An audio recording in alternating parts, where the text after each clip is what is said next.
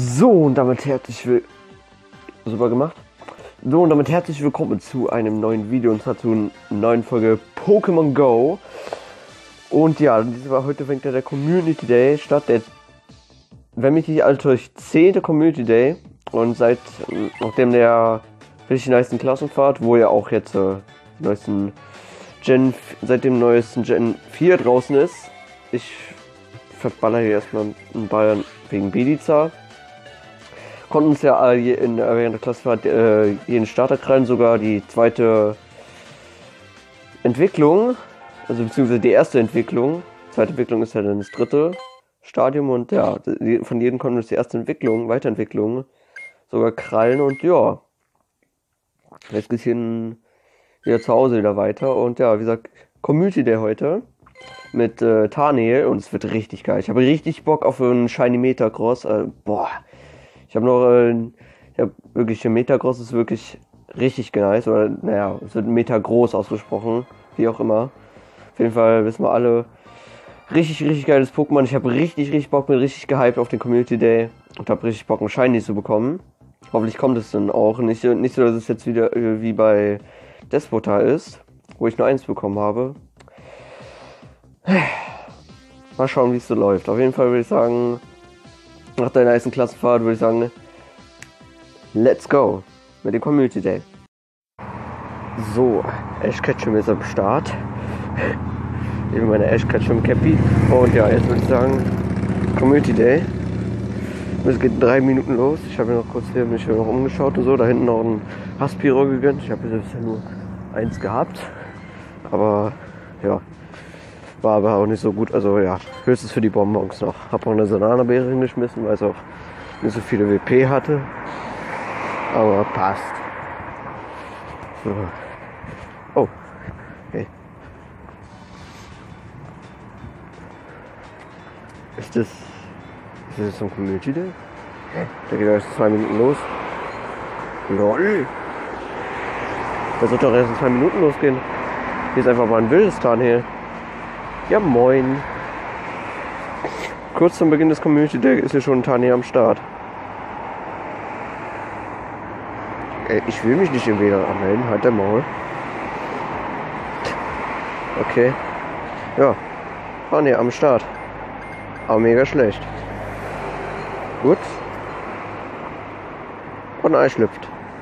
Ich bin mit der Ei wahrscheinlich nur Müll. Wie ich es kenne.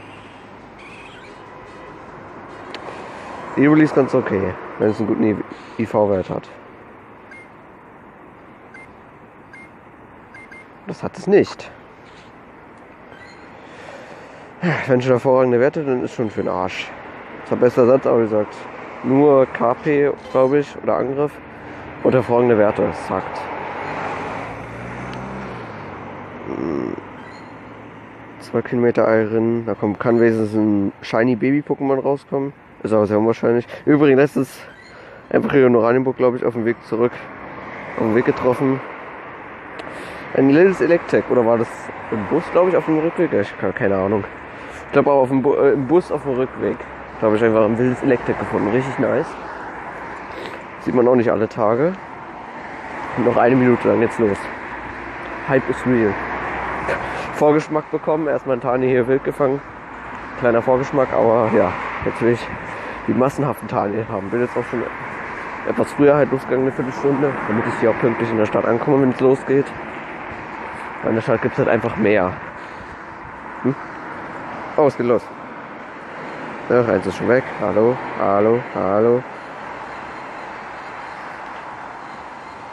Kann ich es antippen? Hat der Maul. Ich starte nochmal neu. Das ist ja mal ein geiler Start. Gleich mal rausgeschmissen worden, ey. Oder zumindest abgestürzt, nicht rausgeschmissen, ist er abgestürzt. Meine Fresse. Ich mache mal WLAN aus, sonst nervt er mir die ganze Zeit mit dem WLAN hier.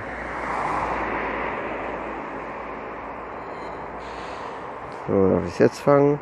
Jetzt darf ich es fangen, okay.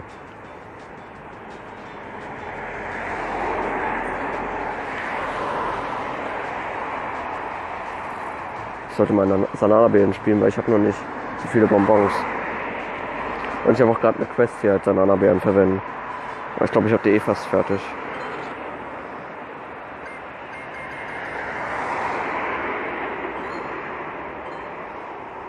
Dann los.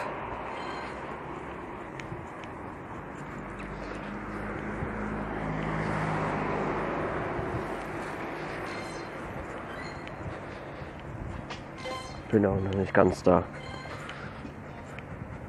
Da. 4 Tanhel. Geht noch. Geht besser. Dieser Samen war es wirklich damals, bei dieser Samen war es wirklich voll. Wirklich. Komplett nur dieser Samen. Da war es echt richtig krass. Davon sind auch schon die ersten Nockenblüter am Start. Die haben sich schon ein paar gecampt und darauf gewartet, bis es losgeht. Aber ich muss erstmal echt gerne in die Stadt fahren. Und da muss ich auch halt erstmal erst noch hinkommen.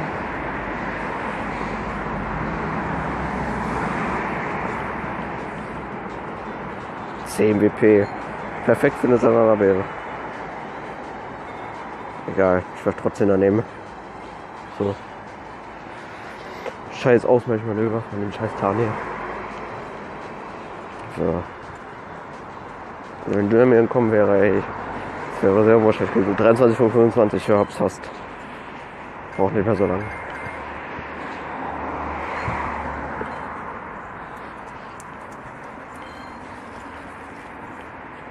Da ist noch ein Mewtwo-Raid. Findet bei 36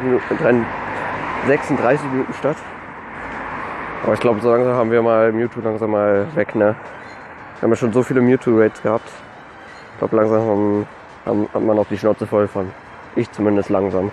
Ich will langsam nächste legendäre Pokémon in den 5er-Raids haben. So. Also diese Quest da unten ist halt eine Celebi-Quest.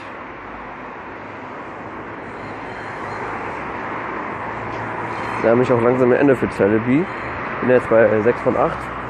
Also nur noch hier das hier 6 von 8.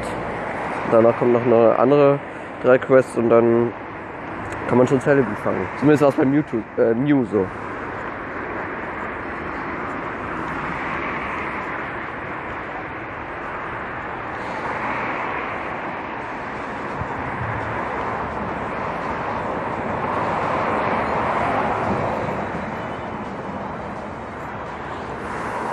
Jetzt schon keine Bananenbeeren mehr, alter Schwede.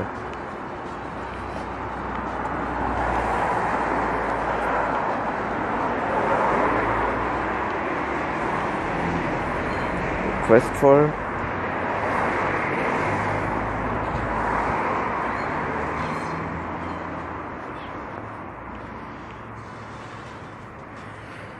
So.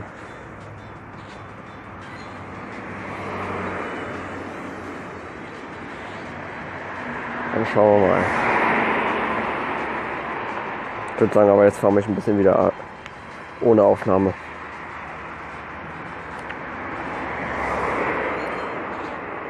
Ich mache es ja seit dem Community Day so, dass ich halt so kleinere Aufnahmen zusammenschneide. Ja, das fangen wir noch. Und dann beende ich kurz die Aufnahme. Oh, hier wäre Bananenbeere so perfekt. Aber nee, ist nicht. So.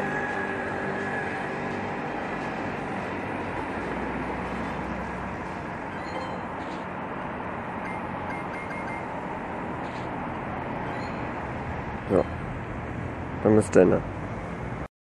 Gerade eine richtige Armada hier gespawnt hier. 1, 2, 3, noch einer. Komm, Shiny.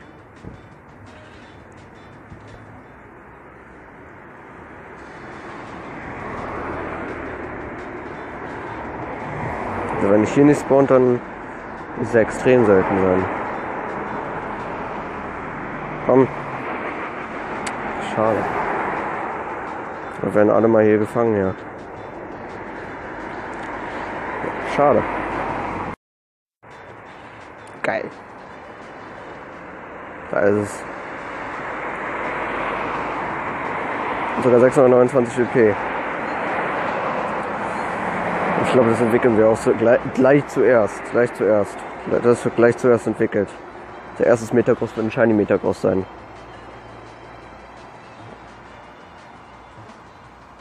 Bam. Gönnung. Ja. Geil. Hab ich genug Bonbons? Natürlich habe ich nicht genug Bonbons, ey. Natürlich, warte. Das ist sogar kein WP-Wert. Einigermaßen für einen Shiny. Also, sobald ich 100 voll habe, wird sofort weiterentwickelt. Zu Meter groß.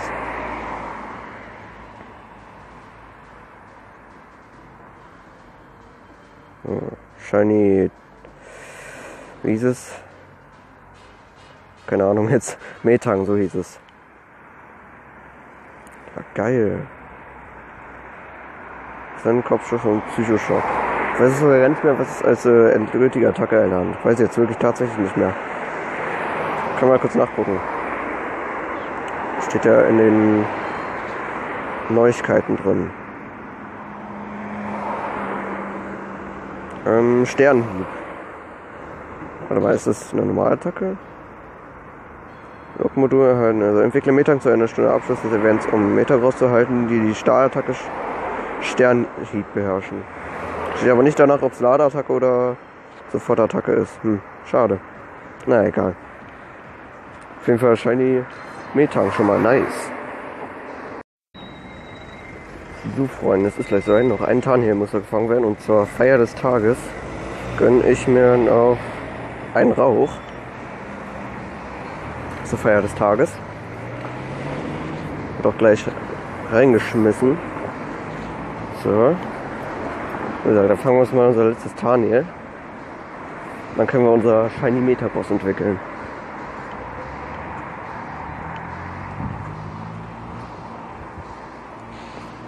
Wow. Zwirrlicht. Alles klar. Schau ich bei dir. Ich habe bisher nur 2 Zwirrlicht gesehen, beziehungsweise nur 1 gesehen. 1 getauscht durch Wally für den Pokédex-Eintrag. Und dann habe ich noch 1 hier in Stralsund gesehen und jetzt hier in Oranienburg. Richtig chillig. Ich würde sogar sagen, dass es durch Rauch angelockt wurde halt. Besser Satz angefangen. Oh, Alter, geil. Mega. Und noch ein Keifel.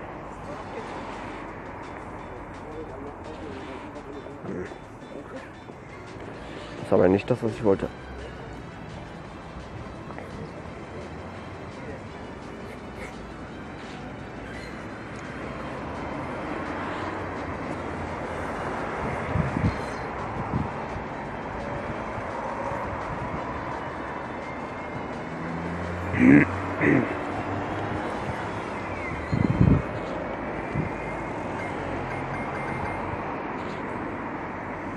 So, jetzt gibt mir aber das auch noch ein Aspirrohr, sogar ein wetterverstärktes. Gib her. Nummer 3.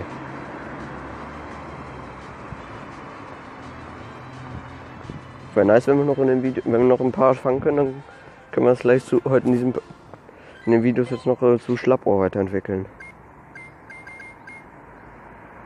Ich behalte es mal trotzdem. Auch wenn es richtig scheiße ist. Na, wo ist denn mein letztes Tanhel? Mir fehlt echt wirklich nur noch 1, nur noch 3 Bonbons. Dann können wir einen Shiny Meter groß entwickeln. Aber dieses eine Tanhel brauche ich noch. Ach, Wingal willst mich verarschen. Wingal will mich trollen.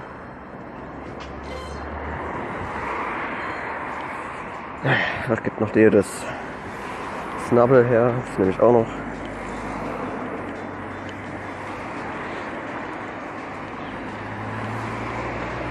Swinger kannst du ja sonst wo hinschieben.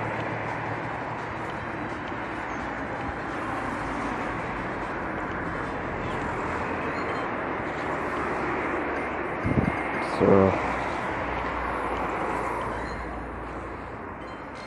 Thanks, das ist. So. Ich habe keine Salanabeere, ey. Ich krieg irgendwie keine.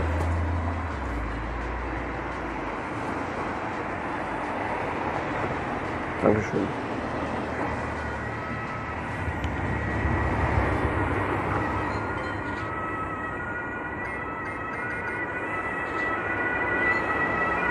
So, und hau rein.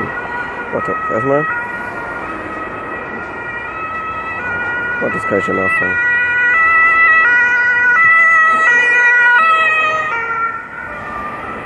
Let's go.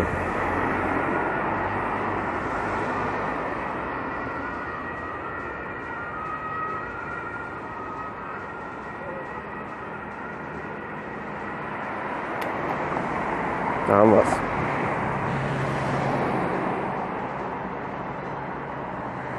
Pokédex-Eintrag. Na, das ist Shiny Meter groß.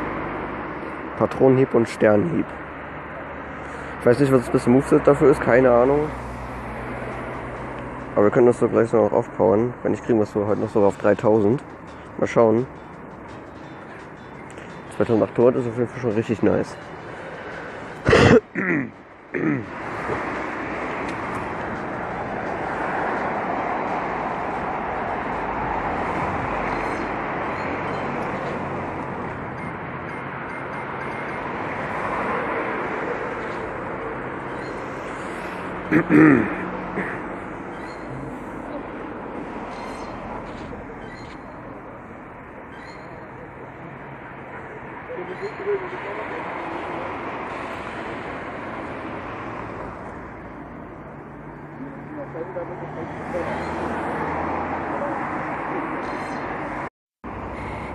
So, ich nochmal so ein Kill-Rate zwischendurch.